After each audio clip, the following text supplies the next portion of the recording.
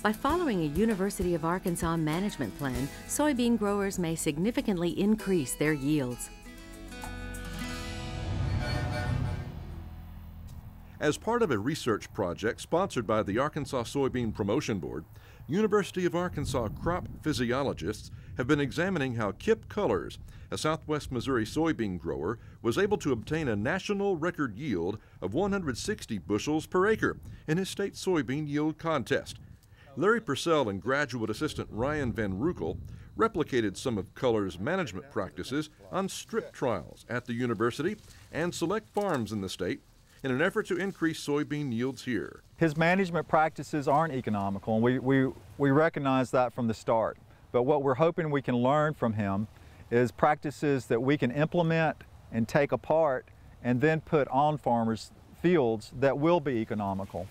Purcell says Colors utilized almost constant pivot irrigation, high fertilization with poultry litter, and intensive stress management for weeds, pests, and disease.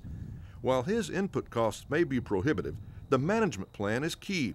Another critical component is matching the maturity group with an earlier planting date. That seems to be the #1 factor that goes into high yield management is managing that planting date with a proper maturity group, and that's something that doesn't cost anything.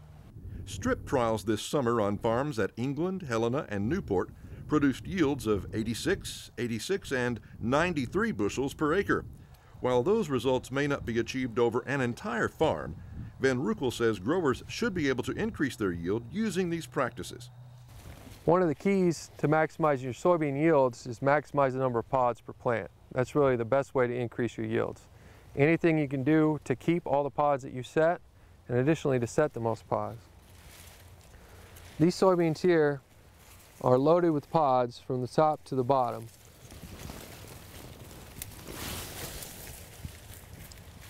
We've got multiple seeds per node, all the way to the top and all the way to the bottom. And this is at 140,000 plants per acre.